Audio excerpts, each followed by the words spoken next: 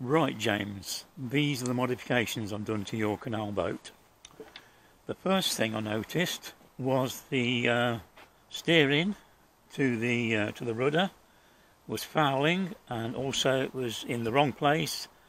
The hole was down here with the exit hole and the horns up here. So I've now mounted a torque rod onto this on the top, straight to the rudder. But of course that presented another problem, because the lid, the top of the canal boat, was fouling on the rod. So what I've done to rectify that, I've put some spacers on the slots on there so that it's raised this upwards. The only thing we need now is the homemade coupling I made. It failed, it didn't last very long, so we need to source a model boat coupling to get this new motor I've given you working.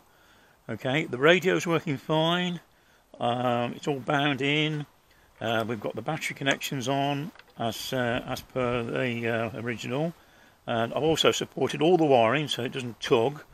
Okay, so basically we're nearly there. We just need this coupling. So I don't know where you get boat couplings from these days. At one time it's pretty plentiful, but there it is anyway. We've now got a nearly working canal boat to take down the cut and enjoy.